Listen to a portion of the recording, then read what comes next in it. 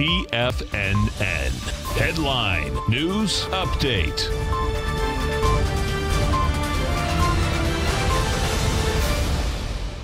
Good morning, everybody. I'm Tommy O'Brien coming to you live from TFNN Wednesday morning, 9 a.m. Eastern Time. We got 30 minutes to go until the start of trading, and we got markets sitting in positive territory. We got all the big tech stocks coming out with their earnings this week. We got three of them last night: Microsoft, Google, and Apple. All of them faring relatively well today. Got Apple a little bit in the negative.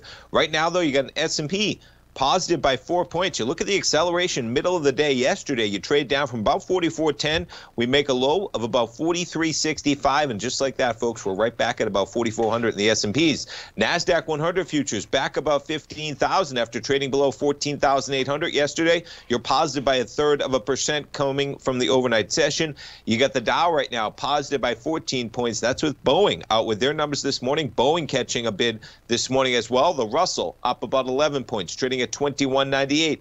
Bitcoin continues to trade higher. We almost made 41,000 just recently at about 7:30 a.m. We've backed off a bit, but still relatively strong on the Bitcoin and the crypto sector. You got crude up to 72.60. We're currently trading at 72.09, positive by 44 cents. Gold hovering at about 1,800 as it has this week. You made it up to 1810 overnight. That seems to be the boundary that we've been in the last 5 days. You're currently sitting at 1803, and we jump to notes and bonds right now. You get the 10-year negative by 7 ticks. We're talking about a yield right now in the 10-year of 1.26%. You get the 30-year negative 20 ticks. We jump over to the volatility index this morning. Got the VIX trading at 1886. All right, let's jump around to some of the companies had numbers last night. Microsoft, volatility indeed. You close out the session at 286.54. Excuse me. You immediately trade down to about 278. Conference call began later in the evening, and that's where they came out with their guidance, their forecast. All is relatively well as they guide to the market's liking. You trade positive. We're up by about $4 on Microsoft coming into the opening bell.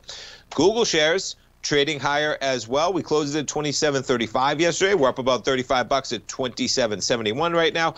Apple, the chip shortage may hit them. That seems to be what's hitting them this morning. You got Apple trading down to 142.50 overnight. We're trading at 145.58 right now. We'll talk about Boeing coming up. Strong numbers from Boeing. They're going to be keeping the 140,000 workers that they got on the payrolls.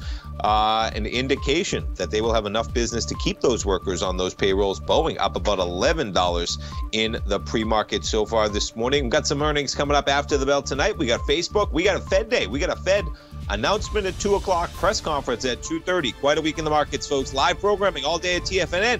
Stay tuned. I'll be right back with the morning market kickoff. The reality is that navigating financial markets can be risky.